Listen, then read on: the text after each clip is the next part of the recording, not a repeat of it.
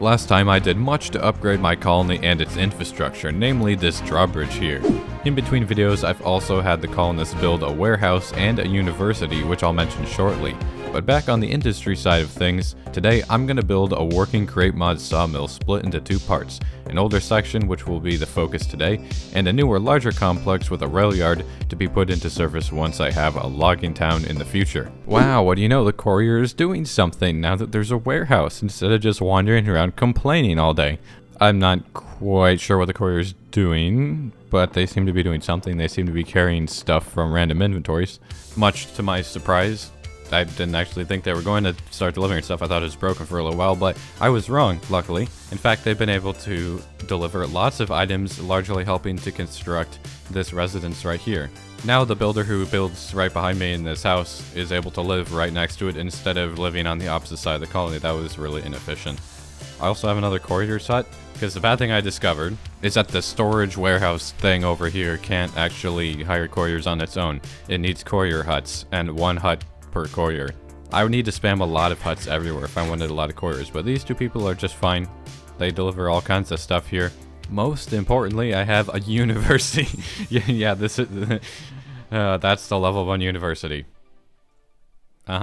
I can go do some research. All the colonists, they can become communists. It's going to be a great time. There's this research system. It's like a skill tree kind of thing. So there's all these upgrades and things you can do, and mainly what I want is to be able to unlock things like the hospitals so that they can stop being sick, or they can go cure themselves if they're sick. Or you can unlock the library. I could also unlock the barracks. I don't know, maybe I should do the barracks first. Actually, let me see if I can do that. Yeah, let's do that. Research have begun to investigate tactic training. So it's 30 real-time minutes. But if I can build barracks, then I can get lots of guards instead of just one guard per guard tower. Given that I have a central place that I can put items that the colonists will use, they can go into that warehouse there. Colonists from anywhere can request stuff that they might need.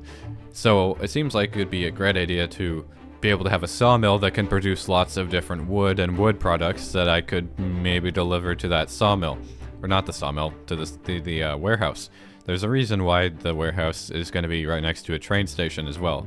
I'm going to attempt to add on to this later some ways to automatically deliver items into it for the colonists. But let's make a sawmill. Sawmill has to go over here somewhere. Unfortunately, the land is super not... Yeah, it's kind of weird with this pond here, but I've got a plan. I've got some reference images. I know enough about what I'm going to be doing to get started. First thing is going to be to redirect some of this river here, especially because of how the sawmill is going to go along part of the river. Then I'm going to raise up this pond to be a higher water level and make a new river that I can stick some water wheels on for the old part of the sawmill. Then I'm going to have the train track from the factory run through part of the sawmill, plus some other ones in other spots. But let's go ahead and get building now.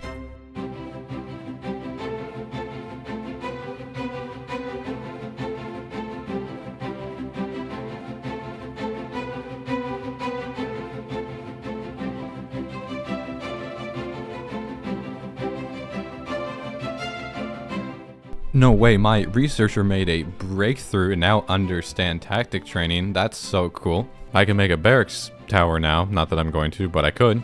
I've been finding these waystones extremely useful for adding fast travel points everywhere. Like, I'm just going to add one right here to the sawmill so I can go back and forth to my house really quickly. I've got the layout of one of the more modern buildings down because I kind of need to get the layout for all the buildings, not just the older ones which I'll be making. This one here is where the train tracks are going to run through. And there's going to be kind of like a train loading, unloading system here for various resources. Especially there's going to be a space there that will automate tracks because that's part of what I want to do at the sawmill. I have all the iron I could ever want right over there, so why wouldn't I do this here? So this right here is going to be a train bridge that comes across this river. I'm like basically creating a river here. The rail yard is going to be somewhere over here. A lot of this is going to get covered up. Then next to it's going to be the big building that the rail yard is going to unload into. We're not going to get to that today other than the foundations, but that's where the upgraded sawmill eventually can go. Just when I wanted more barbarians. At least I'm at kind of an in-between part, so let's go head them off. Given that I took matters into my own hands when it came to expanding the colony borders, these barbarians will actually spawn a lot farther away than they would have otherwise. Problem is the raids are getting a lot bigger, so it's a lot harder for me to handle completely on my own.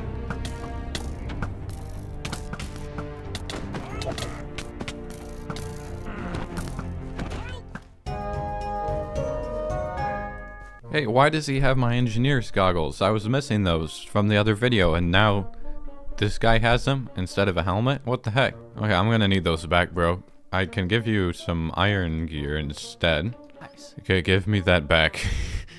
Wait, you have pirate leggings? Oh. I didn't even realize. Well, great.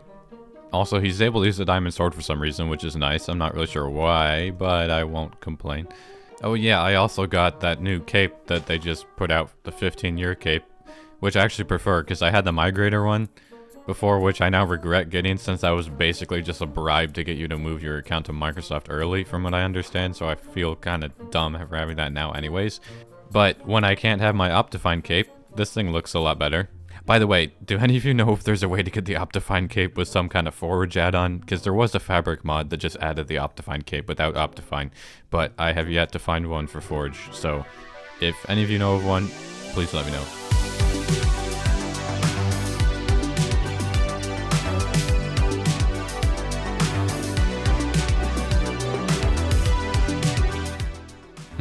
I have to figure out how to make the train bridge, like a wooden train bridge this time, not just a big gravel hill.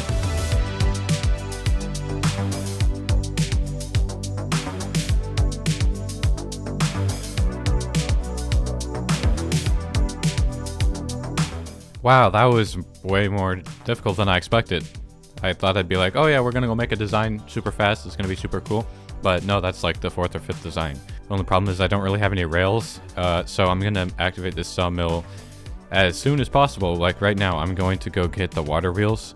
And the water wheels are gonna be like the half redundant part. We're gonna be able to have steam engines and like actual big power because I'm gonna be making charcoal here as well because why not? It's gonna be the wood factory. And there we go, there is our very large and unrealistic looking water wheel. But it should provide a lot of auxiliary power to temporarily power some stuff like a track automator. Fun part for me though is I get to build an artificial river here. Not only that, I have to raise it up by quite a few blocks to have it be at the same height as the water wheel, which also goes for this pond.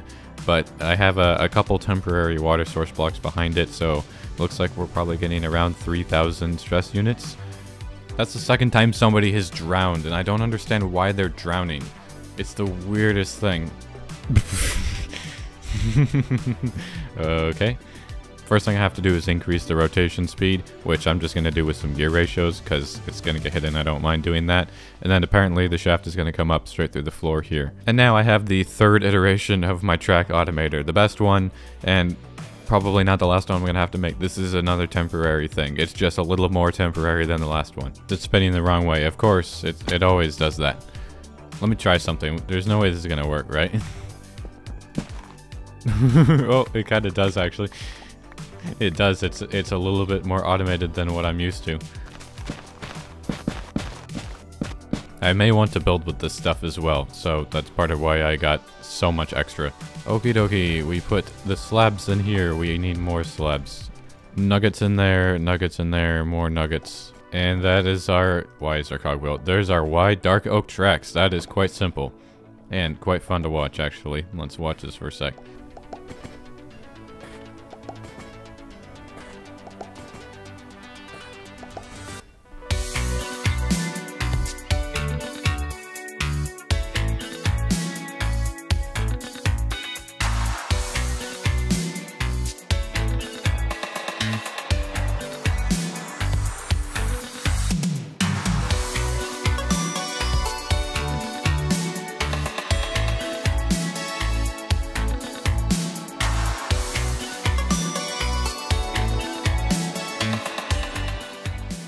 Remind me to never again build a train bridge like this. This was a terrible decision.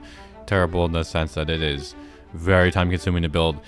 Not terrible in the way it looks. I think it actually looks pretty cool though, although trying to make this curve is just a little bit cursed. Oh, and if I sound weird, it's because I'm in a hotel right now, just kind of like old times, but we'll have to see. Maybe I'll re-record that if it is. I have foundations here for all the buildings I want in this complex, and then, I mean, maybe there'll be more that I need after I build more. Right over here is where the old sawmill is going to go, the older style buildings, mainly meaning it's not going to have sheet metal, it's going to have bricks. And that's what I'm going to be building today, mostly. One thing I definitely will be doing, though, is making the power generation. Very important, especially because then we'll get our smokestacks, which, you know, we gotta have those. Although smokestacks feel slightly disingenuous without a pollution mod. I wonder if that mod is updated for this version. I don't want to do that to myself, at least not right now.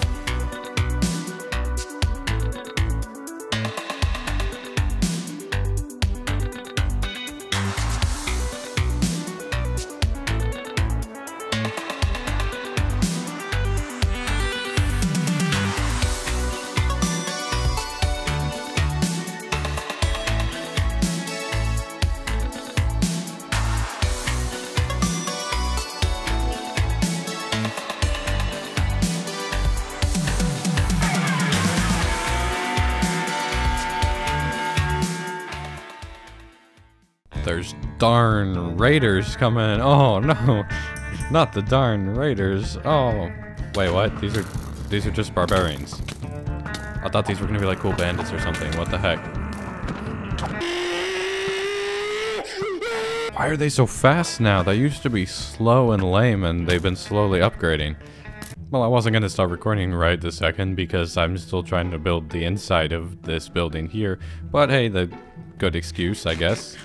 Some barbarians that were not cowboys, very sad. I have these two separate buildings which are meant to be the older style, mainly meaning they don't have any sheet metal and they have more brick and more wood. But that's about to change because I'm about to bring iron from the factory to turn into sheet metal and lots of other stuff. But if I'm going to do this, I'm going to need more power, so I'm going to redirect the water wheel power to several pumping locations for boilers that we need to make.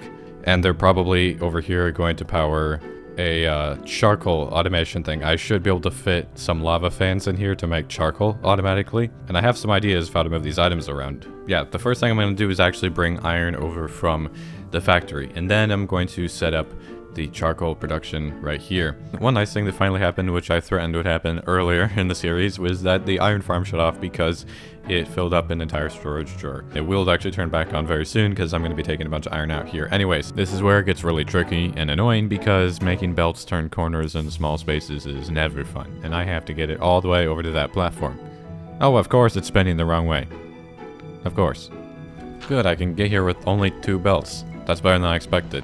I just have to connect them somehow and then decorate it a little bit so it doesn't look completely terrible. Very nice. What do we think? There I go.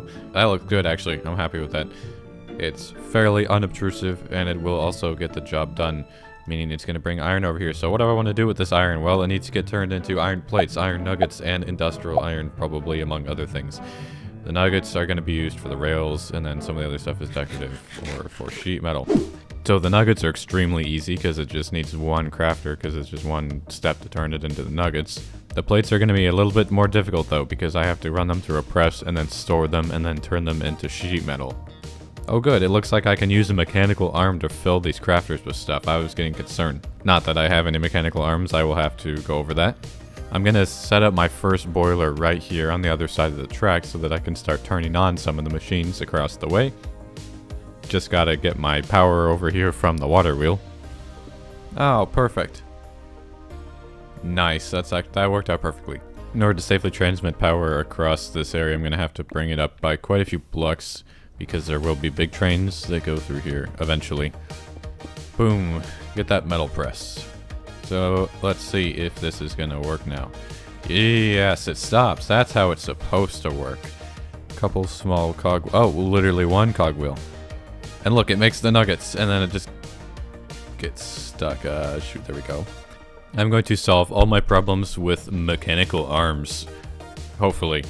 Maybe I'm being optimistic. No, I don't think I am. I think they're pretty cool. So, I'm going to use the arm not only to load the crafters to make sheet metal, but also to load a blaze burner in order to create the industrial iron blocks. So, can this be... Is this... Please tell me that is... Oh, no. Darn it. Darn it. No, you can't take stuff directly out of storage drawers. That's really sad.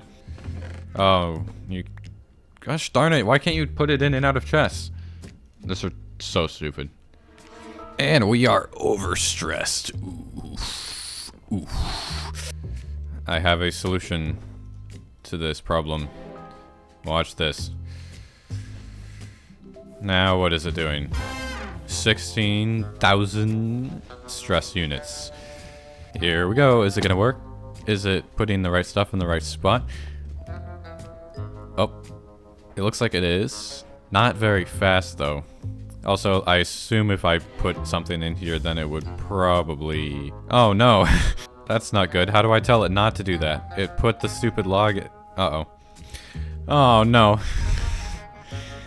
I had no idea you could combine crafter spots. That means this arm is now not needed very much, other than for the blaze burner. What I mean to say more eloquently is if you go to the back of this, normally it would only put into that one crafter thing, but if you go back here, you can join the inventories of them together. And so now it's all connected and it will make the 2x2 recipe. Well, isn't that convenient? I wish I had known that a lot sooner. Like, I don't know, last year, unironically. I totally didn't burn down part of my building while making this down here. I can't imagine why that might have happened. It definitely doesn't have anything to do with the lava. But this is my charcoal maker. It will make the charcoal. You could see the charcoal is right there. That's all the evidence we need. If you want to actually see it in action, I can put some stuff in here. And it sends the logs out and they just get turned into charcoal. So this is going to be the fuel source for the other parts of the sawmill, the factory, whatever is going to be over there. And the way I'm going to get the items there is actually going to be rather novel. Instead of using belts, I am going to use storage drawer things. I'm going to use these drawer trims, which I have discovered you can use almost as like a line of item transfer. It's kind of interesting. I'll try to explain it. And somehow I've managed to make this line up perfectly with where I want the stuff to go. That doesn't usually happen. This go into a drawer controller slave, which is going to go into a drawer controller, which is then going to go into a storage drawer itself. So if I were to put stuff down there, there are things here now. But the cool thing is if I were to connect this with oak trims, which are not storage drawers, they're something different. And then I take another slave at the end and I put a hopper. That is not where the hopper goes. If I take a hopper under it or something else, it'll extract the charcoal from here or whatever items are in there. So all I have to do is make a big line of oak trim as in block form. And instead of conveyor belts, I just get to place blocks down. And boom, controller slave. And I chuck this charcoal in here. It should immediately go over to this boiler that I just made. Yeah, it did. You can see the arm is picking it up, and it's going to stick it into that blaze burner there. And boom, we now are making 16,000 stress units. That is what I'm talking about. And I'm going to do that as well over in this area, in this factory. Because I need charcoal both for this boiler, and I need it for that blaze burner down there. And you know, what I could do, I have a lot of these trims. I could dig a tunnel under the river from my tree farm. Oops, I could transport wood over to the input here, which would be a good solution until I can set up the railyard and have it be more realistic. And that's exactly what I just did. It took forever, and I had to make quite a few different systems down here, but now it is dragging all those logs underneath the river over to my sawmill. I even added another system to drag charcoal all the way over to the second boiler and that blaze burner. But now let's go work on the sawmill part of the sawmill. We're gonna make this a functioning sawmill. It's not actually clickbaited. It's not just belts. Power is up and running. Over to here. Over to a deployer. And I wonder what the deployer will be used for. Well, I'm gonna show you very soon. I'm going to put a... No. Well, that's kind of similar. I'm gonna put a normal piston there. And right here, I'm going to put a mechanical drill. And right here is going to be a mechanical saw. Right here, I need to put an observer with a redstone link. And then I'm going to connect it over to this piston. Nice. Time to see if this works. So, basically, I'm going to put some blocks here. And then if I put a block right there, then it moves it forward and it puts another block down and mines it. And it continuously moves this forward. Then that should go straight into here. And it stores, yeah, this went really fast. Then it stores these stripped logs. So I'm only going to store the 3 that I've automated right now. We're missing birch. I don't have it on me, but it's on the way, kind of. But essentially, you can actually see it breaking. Like, this is redundant, obviously, but it just looks cool. I present the extremely cluttered but functioning Sawmill. Behind me. Everything is working as intended as far as I know for now. Not that it's been running for very long. The wood is getting turned into the stripped wood, and then of course the planks. It's still only doing oak wood, and it probably will only be doing oak wood for quite a long time because there's tens of thousands of oak logs. Anyways, it's turning into planks. These planks are going here. I still have to put some more of these here, but these planks are getting turned into sticks and also getting turned into framed blocks. All that made possible by these mechanical arms here, which make it so that I don't actually have to try to do crazy stuff to input the different items into the right slots. These arms just put them where they need to go. One of them handles the sticks, one of them handles the planks, and then, of course, we get our storage drawer of 120 framed cubes. Oh yeah, and I just ran another one of those oak trim lines up through the floor here to drop the logs off at the deployer for the log cutter. But that's what we're gonna have to call it for today. I'm glad that we got this iron stuff done. We got the industrial iron being made, we got the nuggets, and of course we got the sheet metal and the sheets. Then we have even charcoal automated, and then we have a nice compact sawmill which will work for a while until I can upscale when I have a big rail yard over here and can do a lot more, a lot faster. But if you enjoyed, make sure to drop a like and hit that subscribe button down below. I've been Sbeev, thanks for watching, hope you have a good rest of your day, and I'll see you next time.